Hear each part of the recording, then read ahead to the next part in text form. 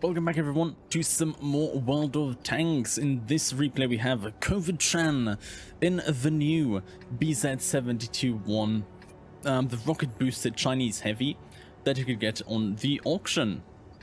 Yeah, why did I want to feature this vehicle? Well, firstly because it's new, obviously. Obviously going to feature all of those new vehicles, but I wanted to kind of look at the differences between this vehicle and the texture equivalent, the BZ-75. So those tanks are very similar, very similar, same top speed, same reverse speed.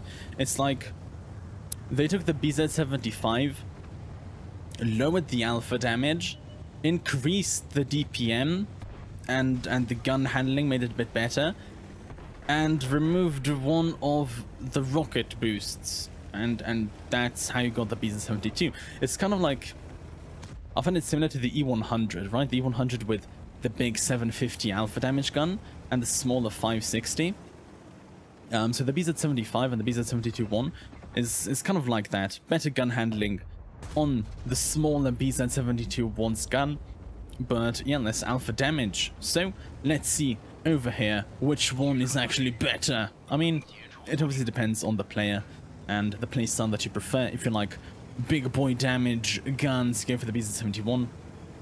If you like the smaller, more accurate vehicles, the BZ-72-1 is the better option. Unfortunately, you can't get it anymore because it was in the auction. But here we go, 1v1 BZ-72-1 versus the BZ-75. Both of those vehicles have very large cupolas, very large weak spots on top of the vehicle.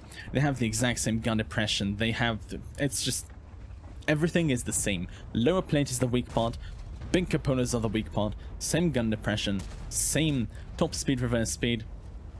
The BZ-72-1 does have better terrain resistances, so it will be faster overall, but there we go. There we go, 1v1. And never mind, the Hori 3 just took a shell. The Hori 3 is ruining our 1v1 moment over here. Okay, look at this. COVID-Chan trying to use the lovely 10 degrees of gun depression that the BZ-72-1 has. Trying to find the cupola on the BZ-75. Trying to find a shot over here. Maybe the top of the gun. There we go. The top of the gun of the BZ-75 is actually another weak spot. And just in case some people don't know that, you have the two cupolas at the sides, and you have like the gun. When it uses the gun depression, you will be able to hit the top part above the gun, and that will be a weak spot on the BZ-75 as well. Another difference is the caliber of the guns. As you can see, this gun has that 130, if I'm not mistaken, millimeter, right? 130 millimeter on the BZ-72-1, and the BZ-75 has the 152. So it will be able to overmatch 50 millimeter plates, while the BZ-72-1 won't be able to overmatch those plates. So, you know, it's kind of like I said, the E100 with the big gun, with the small gun. Everything else very similar. But it seems like so far, COVID-Chan is actually getting the upper hand on the BZ-75, on the enemy team, putting 2 already into the BZ-75 and not taking any hits in return. But yeah, the North doesn't seem to be very healthy. So, COVID-Chan, what are you going to do over here against the BZ-72, against the BZ-75? Trying to find the shots in the component, but they just know. They're trying to bait those shells. Ah, there we go. Actually hit. COVID-Chan didn't pen with that 650 alpha, like I said earlier. Chunky boy gun, but a little less accurate, less DPM. And the Hori 3 finishes off the Super Conqueror. What is COVID-Chan trying to do here? Trying to go around, maybe go to the BZ-72-1. They have very weak lower plates. Like I said, trying to catch the cupola over here as well. There we go, into the cupola. Managed to bounce the AP round from the enemy BZ. And now the Hori 3 is just going in. Just going to put a big chunky boy shell in 623. Can we get a high roll to maybe finish off this BZ? Unfortunately, we actually get a low roll. 515, 560 is the alpha damage. Hori 3 trying to go forwards, trying to finish off this BZ-72-1. Misses and dies, unfortunately. But this means that COVID-Chan can easily finish off the enemy BZ-72-1. And now maybe get around the enemies trying to flank that texture equivalent, the BZ-75, try to finish off the other BZ-72 over here. There we go. 113, holding them in one side. COVID-Chan going from the other side into the lower plate, the very weak lower plate of the BZ-72. I was trying to rocket boost into COVID-Chan over here, doing some damage. Unfortunately, he did shut down the Yang Panzer. COVID-Chan doesn't want to let him drown. And then we go into the cupola. That BZ-75 was actually trying to be cheeky, trying to drown, sorry, Kovic-chan over here. Not being able to do that because, you know, we have rocket boosters as well over here. So what if it's one less? So what if it's one less? If we have 5 instead of 6, we still have enough. And there we go, just securing the win in this eastern area, in the heavy fight area. But as you can see, the north already collapsed, is already dying. So Kovic-chan is going to go back, use the 2 remaining rocket boosters maybe. Do you know, maybe you should have saved it for the slope over here. Maybe, possibly, probably. Trying to defend against the 4 enemy vehicles pushing through the north. And, you know, also the tank destroyers might start arriving from the middle, might start coming from the south, now that the heavies have to retreat. But I really like what Kovic-chan's doing here, using that final rocket boost just to avoid this kill area. This is a very dangerous area because if you just drive slowly over towards the back, you can get hit by tank destroyers in the middle area of the map. You don't want that, especially on that FV. Just avoid that rocket boost, even if it's the last one. Go into position. Use the 10 degrees of gun depression that this vehicle has, and try to find another one of the auction vehicles, right? The T-22 medium that was sold first in this winter auction. Where is the T-22 medium though? There we go. There's the turret of the T-22 medium. The turret of the T-22 medium is actually pretty strong. Do need to watch out for that. But the hull is very bad. The hull is very poor on that T-22 medium. Just don't shoot it in the side, shoot it in the front part. There we go, one into the side of the BZ-113 GFT, and like I said, those tank destroyers are starting to arrive from the middle.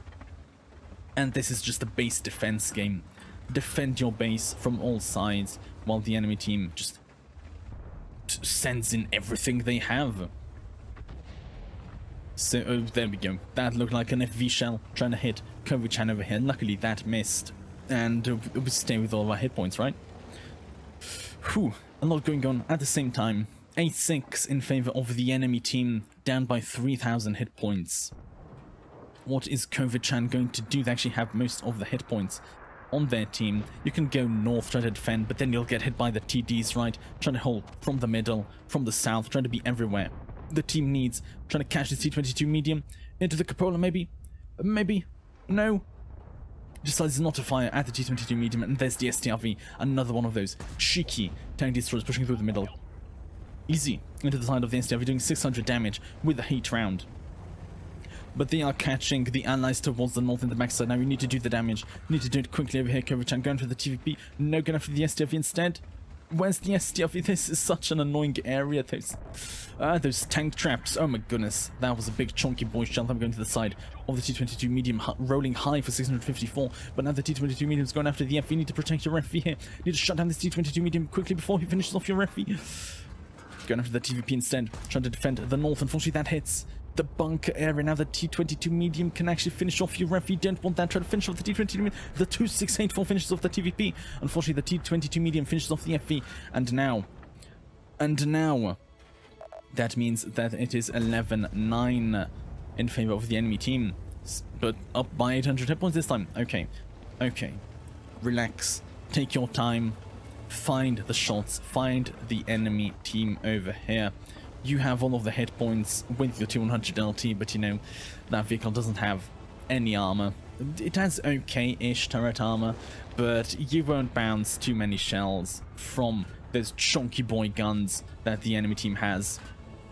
2684 getting shut down, unfortunately, by the BZ-72-1 GFT over towards the south. What is Kovic-chan going to do here? 5,000 damage already, a couple of kills. The Kampanzers on 2 hit points, just put 1 HE round into them, and it will end them. T-22 medium spotted, go into the hull. There we go. Hull of the T-22 medium is very weak, even if you see it like sideways.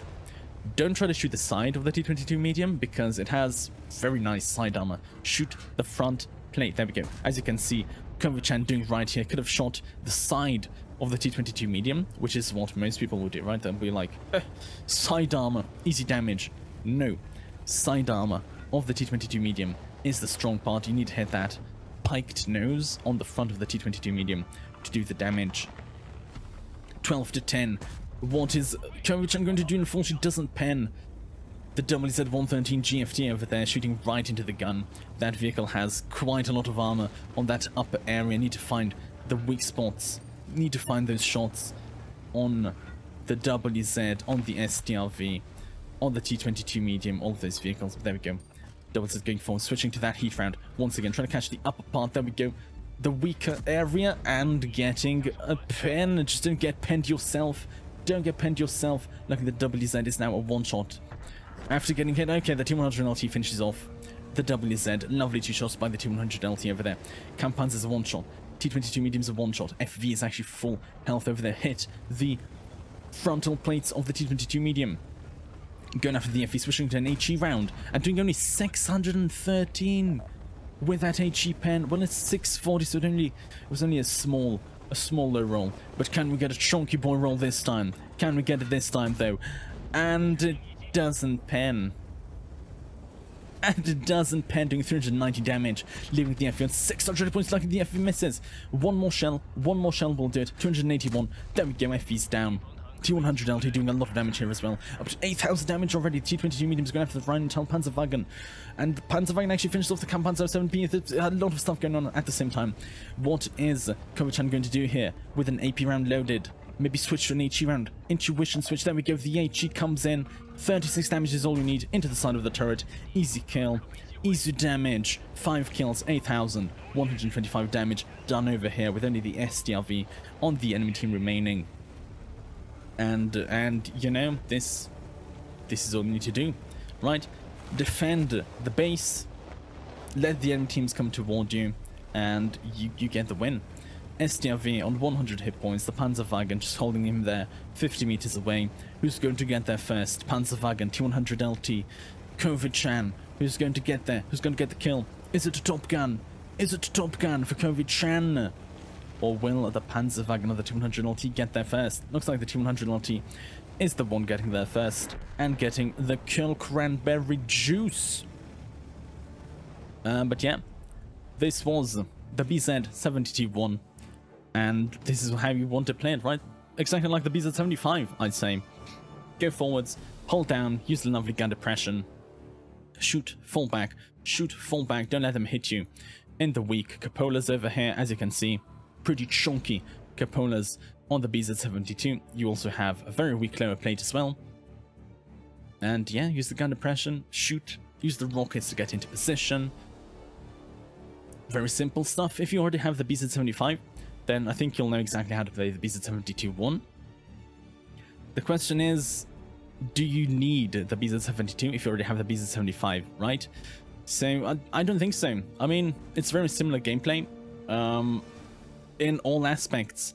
The gun, you know, you have slightly less alpha damage, but you have more accuracy, you have better DPM. Like I said, if you know the E100, if you know about the big gun and the small gun on the E100, that is kind of the difference between the BZ-75 and the BZ-72-1.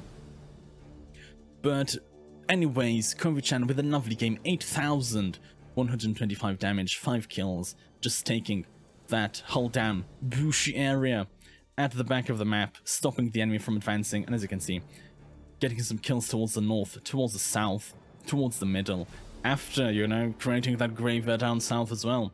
So, GG, well played Kovic-chan, and let's just go and check the post-game stats, I guess. There we go, Ace Tanker for the 1,423 base experience, and a high caliber for 8,125 damage done over here with the BZ-72-1. 24 shots fired, 19 hit, 15 pen. An okay ratio, I'd say. You know, when you go on a ridgeline and try to just snipe each other into the cupola, you will miss a lot of shells, you will not pen a lot of shells, like happened over here. But 8,000 damage is always lovely. 4 hits received, 4 did not pen. So the only damage that Kovic-chan actually took in this game was the ramming damage by the BZ-75 that tried to drown them earlier in the game. 1 vehicle spotted, 7 damage, 5 killed, 229 spotting damage. Even making a little bit of a profit here, 12,000 credits, because Kovic-chan did fire some heat rounds, but, you know, try to go for regular rounds when needed, heat rounds when needed over here. and just an overall lovely game of a world of tanks. Yeah, the problem with those tier 10 special vehicles is that they're not premium, right? They can like use the crews from your vehicles, from other vehicles, but they won't make you extra credits. They won't make you extra bonds or something. They'll just get the usual tier 10 resources, but you can still use your crews on it. So it's kind of like,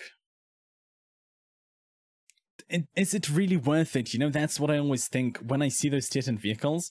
Yes, they are awesome. Yes, some of them are fun to play, but do I really want to spend my gold, my resources on a vehicle that doesn't actually have any sort of resource gathering ability or something, right?